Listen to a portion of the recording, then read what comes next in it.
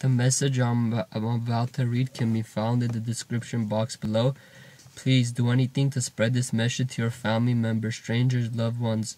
Print it out, post it across your city, post it across your campus, copy and paste this and email it to anyone you can. God will reward you for doing His work, basically on Judgment Day. So you're saved by faith, but you also have to do the work. So just spread as much awareness about this as you can. God will reward you. Okay, here's the message.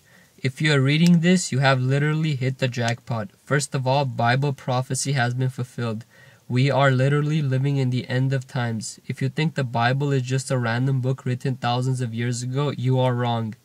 Google all the Bible prophecies that have accurately taken place. Your jaw will drop to the floor. The prophecies concerning the rapture, where true Christians will be taken up to heaven while the rest of the world goes through 7 years of torture and tribulation, have been fulfilled. The rapture can happen at any second of any day. If you are an atheist, like I was, pray to Jesus Christ to reveal Himself to you. Reveal Himself to you, and He will, through either a dream, vision, out-of-body experience. Try it out. You have nothing to lose. If you ignore this letter now, you will be hitting yourself on the head when the rapture takes place. The government is going to cover up the rapture by stating aliens came and abducted these people. Since not all Christians are going to be saved because they refused to be saved by the blood of Christ and did not repent, the world will literally fall for this alien abduction theory.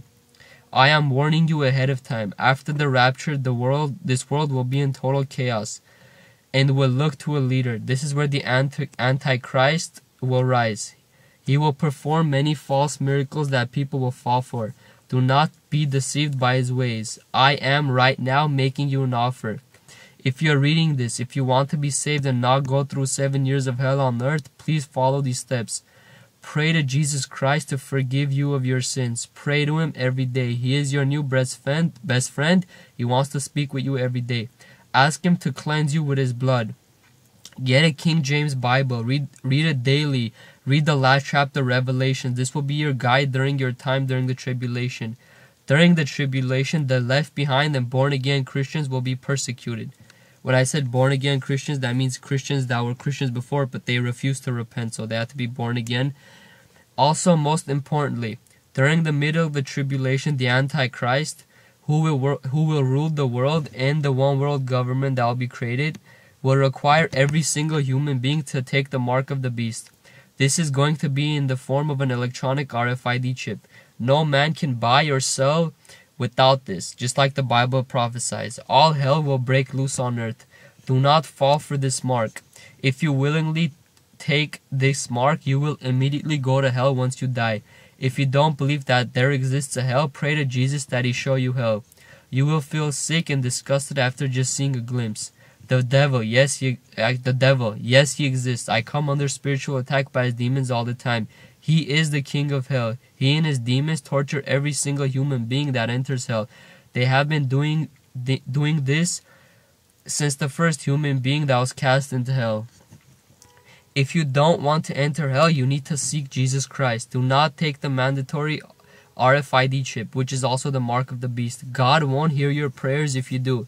By resisting and remaining a born-again Christian, you will enter God's kingdom after 7 years of hell on earth. After the 7 years of tribulation, Jesus will return to this planet to rescue His people and punish the wicked.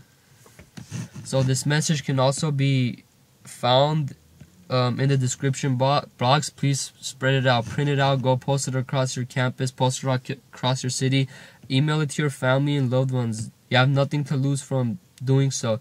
God will only reward you for doing it. Thank you. Have a good day. God bless. And all glory belongs to Father God, Jesus Christ, and the Holy Spirit.